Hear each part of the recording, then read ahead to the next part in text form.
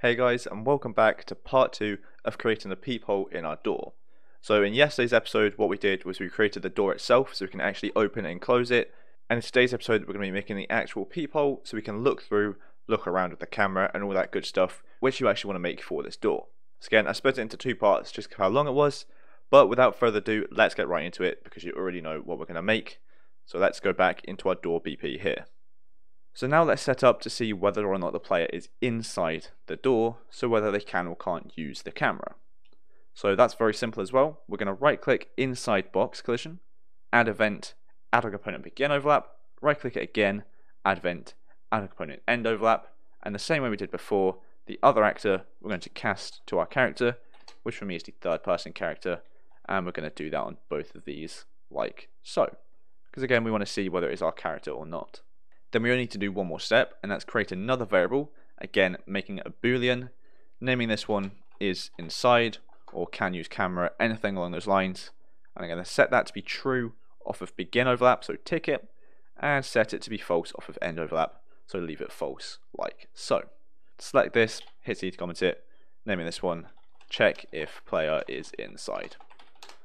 And again, this is so we can only use the camera if we are on the correct side of the door. So that will then work perfect for us. So we can compile and save that. Now we want to actually set up the code for us to be able to use the camera so we can actually look through it. This is also very simple, and I'm going to do this in a function to make it a bit more efficient. So on the left down here, you can see we have functions. I'm going to hit the plus function, naming this one toggle camera or toggle use, toggle peephole, anything along those lines. And then what we're also going to do is we're going to create an output. I'm going to give this a parameter of success question mark like so, leaving it as a boolean, compile that, because we want to only be able to do the next part of the code after this, so after the function, if this has been successful. So I'm just going to move that out a bit and disconnect it like so. What we want to do next is hold down B, left click to get a branch, connecting that into the input there. The condition is going to be is inside, because again we only want to be able to use the camera if we are inside, so we're on the correct side of the door.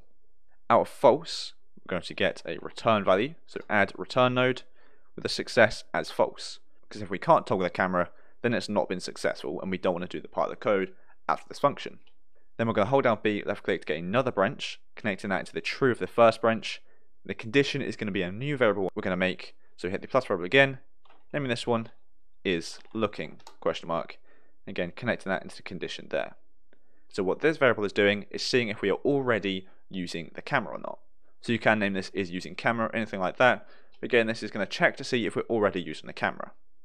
If we are, we want to stop using it. So what we're going to do is firstly set the boolean again. So set it off of true to be false, and then we'll set it off of false to be true, because then if we're not looking, we want to then start looking. Then we want to actually move the cameras. So that's very simple. We're going to get a reference to our character reference that we made earlier, so get character reference there. Move this out a bit more. And then we also want to right click and get the player controller. Out of the player controller, we're going to set view target with blend. And that's going to simply just transition our camera with a nice blend as you saw at the start of the video. We're going to connect that into the set is looking. The target is the get player controller, and the new view target is our character reference there. So when we stop looking, we're going to start looking through the player's camera again, so we're possessing the player like normal. The blend time I'm going to set to be about 0.5 or 0.3, so it's not too quick and it's not too slow, but it's also not just an instant snap. It kind of looks like the player is just moving their head and eyes up to the hole to make it look a little bit nicer. We can leave everything else the same. Then we can connect that into the return value there, and we're going to tick success this time, because if it has done it, then it's been successful. Then we can just select the set view target with blend, Control C, Control V, connecting that into the set is looking to true. Target is again going to be the get player controller, and the new view target this time is going to be self. So when we want to start looking through the camera here, what we're going to do is just set the target to be the camera in this blueprint, or we can just set it to be this blueprint. Again, connecting that into the return value there. So let me run you through this. What's going to happen is if we're on the correct side of the door, we can then toggle the camera. If we're already using the camera, we're going to stop using it and go back to looking through the player's camera. And then if we're not already looking, we're going to start looking and start looking through this blueprint's camera instead. I might just move that down a bit like so. So we can compile, save, and we can close this function as that's all we need to do in here. So again, this works perfectly, and we've done it here just to make it a little bit more efficient, like so. So again, let's close that. And now what we can do is set it up to use this. So I'm going to expand this comment just a little bit up here, and then we're going to right click and search for the other action event we made. So I named that door peephole, like so. So then we want to look through the camera, we're going to do that. So pressed is going to go into enter there. I'm going to double click this, get some router nodes, and as you see, what's going to happen is out of exit, it's going to check to see if we want to open the door. Because if we press the peephole, that will be false, so we can then do that code. But if we press E to open the door, that's going to be true, so it will do the door code. So again, false here of the branch out of exit is how we're going to look through the camera. So out of false, what we're going to do is actually call that function. So I named mine call function toggle camera, like so, and as you can see, we have this success output parameter here. So to use that, we're going to hold down B, left click to get a branch. The success is the condition, the execution going in there, and then true, we want to do something else. False, we don't want to do anything. True, we want to be able to move the camera. So toggle camera is allowing us to look through it, but true, we want to actually be able to move it as well. So what I'm going to do is just under here, I'm going to right click, adding a custom event, naming this one move camera. And if I go back up to the branch, so I've just done that, sorry. If I go back up to the branch, true, we're just going to call function move camera, and false, we won't do anything. As now this is that part of the code set up. So we're going to be able to use the door or look through the camera depending on which one we want to do. And now we're just going to finish up the video with setting up the code for actually being able to move the camera as well. So we can compile and save that. Let's go back down to this custom event for moving the camera like so. So actually I'm going to move this over here a little bit because we want to do some code before that. So here what I'm going to do is right click and get input axes look up. So the look up input axes there. And I'm also going to get the turn input axes events turn there. And this is because we want to use these to move the camera, because this is just our mouse movement up and down and left and right. Let's do the look up first. So we're going to hold down B, left click to get a branch, connecting that in there. The condition is going to be is looking. So again, this is to see whether or not we're using the camera. Because if we're not using the camera, we want to just be able to use the player's normal controls. So what we're going to do is get a reference to our character reference again down here. Get character reference. Out of this, I'm going to add controller pitch input. And the pitch, because it's up and down. False goes into that. And the value is going to be the axes value from the input axes look up there, like so. So again, if we're not looking, we're going to be using the normal camera controls. And the reason we had to do that is because we're enabling the input when we're close enough. So it will try to use the camera controls of the door instead. So this just fixes that issue. Out of true, we want to move the camera. So I'm going to create two new variables. So hit the plus variable, naming this one pitch for up and down. And I'm going to change this to be a float. And then I'm going to create another new variable, naming this one yaw, also keeping it as a float, and that one's for left and right. So we'll do that one in a minute. Out of the axes value here, I'm going to get a float plus a float. I'm going to connect that to the bottom value, not the top. And the top value is going to be our pitch variable we just made. I'm just going to double click these to get some root nodes to keep it nice and organized, looking neat and tidy as well, like so. And so what this does is it adds the axes value onto our pitch, and the axes value is how much we're moving our mouse pretty much. So out of this addition, we're also going to get a clamp float, like so. So it's only going to go between two values we set, so you can't move the camera too far left, too far right, or too far up, or too far down. This one is obviously up and down, so the minimum I want to be minus 40, and the maximum I want to be 20. Now I've got those from previous videos and testing which I've done. However, a way to find out is you go to the viewport, you select your camera, and you just move it. So if I rotated it up by 40, I believe I have, so no, 20 is how far I can go up. So you can see that's how far it goes up, and then minus 40 is that, so that's how far I can go down. So obviously choose it to be whatever you like, and it is literally you just do this to find out the different values which you have. Go back to the event graph, and you can put those into the clamp there. The return value of the clamp, we want to reset the pitch, so set pitch there. So we're setting it to the value of addition clamped between these values, and the set is going to go into the true of the branch there, I'm actually going to move this down a bit, like so.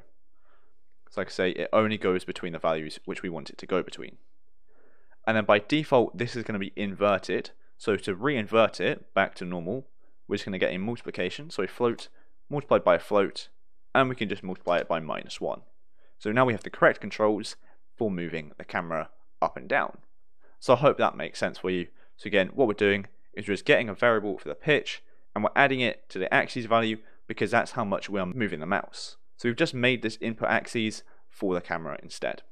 And then what we're going to do is out of this, we're also going to then make rotator, and that's going to go into the pitch, not the roll, and then we'll do the yaw in a second. The roll can stay as it is. And we're making a rotator because we want to rotate the camera. So now let's do left and right as well, and it is very simple, it's pretty much the same thing. So what we can do is we can actually copy this branch here with is looking like so, and then we'll come out the character reference again, and this time we're going to add controller yaw input, so it's left and right. Again, that's going to go into false of the branch there, with the value being the axis value once again, like so. And again, just going to reroute these to keep it nice and organized, looking neat and tidy. Then what I'm also going to do is actually just copy all of this code up here. The pitch, addition, clamp, and set. Control C, Control V, connecting the true into the set pitch there. And then all I'm going to do to make this work properly for the yaw is this pitch variable here. I'm going to drag and drop yaw to change it there, and do the same for set. In the addition, I'm going to connect into this axis value down here, and now we have the same code working perfectly for the yaw instead of the pitch. And so that will work perfectly, and now we can just drag the yaw into the yaw of the make rotator there. So now again, we're moving the camera up and down, and left and right dependent on the player's mouse controls. But to actually move the camera, we need to use this make rotator we've just made. So that's where we're now using this move camera custom event we made earlier. So we're going to hold down B, left click to get a branch, connecting that into there, where the condition is going to be is looking. And we're doing that because we want to create this as a loop, and this branch here is what's going to end the loop when we want to, because true will move the camera, false will do nothing. When it does nothing, it's going to break the loop. That will make more sense when we finish the code.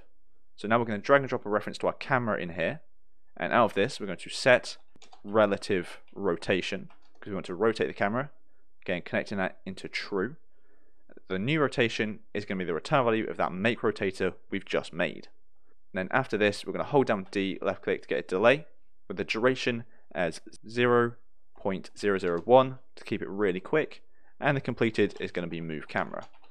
The reason we want to keep it really quick is because if it isn't, then your camera is going to look like it's glitching and it's lagging, which obviously we don't want. However, that there should finish the code for us, and this should be working perfectly. So I'm just going to select this, hit C to comment it, naming it move camera. We can compile and save, and like I say, this should work, so we can hit play to test this out, like so. So we go up to the door, we hit E, it's going to open, we hit E again, it's going to close, and we can move our camera like normal. If I press H, what's going to happen is we then looked in through the door. However, you can see that didn't work perfectly as the values are a little bit off. So let's take a look at why that's done that. So the reason it's done that is because if we select the camera, you can see its rotation as 0, 0, and then 90 on the Z. And this is why I said earlier we wanted to keep it all as 0, and I believe that will have happened when I parented it onto the door. So again, that's why I said to keep it all as 0, because it makes the maths easier. So if I were to put these all as 0, what would happen? It would then look that way. So what we could do is rotate everything to work perfectly for that again. However, it's just going to be easier for us to not do that, so we're going to have to change the values. So by default, the yaw is 0, so we can leave that as 0, but the Z, so the pitch, is 90. So we need to select our pitch variable down here, setting the pitch to be 90 by default, so that's what it starts using. Go to the event graph, we then need to also change the pitch here, these clamp floats, to be something different. So these were set up for 0, so what we can do is just get 90 and minus 40 from it, set that as the minimum. So obviously the minimum would then be 50, the maximum we're going to add 20, so that's going to be 110. We can compile, and now this should work perfectly for us. So that's kind of good that was in there, because I've just shown you how to debug it, what works, what doesn't, and how to fix it. So now if we hit play, this should work again. We can open and close the door, hit H, then we're going to do that, and that actually didn't work because I realized I changed it on the pitch, not the yaw. Because pitch is up and down, yaw is left and right, so we just did that the wrong way around. So that's my bad. we can just Control Z to undo all of that, like so. Now let's do it properly. So, sorry, that's my bad. So the yaw is what's 90, so we can set the yaw here to be 90, not 0, and then do the same thing here. So set this to be 50, set this to be 110. Compile, play, now this should work perfectly. Hit E, open and close the door, hit H, we can look through and that works better for us. So again, that's my bad, made a stupid mistake. And we can also move our camera around perfectly like so, and you can see it clamps between these values, so we can only look in this radius. Hit H again, we're going to go back out the door. If we go onto this side, we hit H, we can't look through the door because we're on the wrong side of it, but we can still open and close it. So this works perfectly for us. So I think that'll be it for this video, as we've done everything we want to do. We've set it up so that we can use this door like normal, so we can open and close it. And we can also look through that door peephole there by pressing H or whatever button you want. And like I say, it's going to look through it and clamp our camera between two values so we can't look any further. And if you're on the wrong side of the door, we can't look through the peephole, so it's kind of like a one-way thing. So thanks so much for watching. I hope you enjoyed and I hope you found it helpful. And if you did, make sure to like and subscribe down below. So thanks so much for watching, and I'll see you in the next one.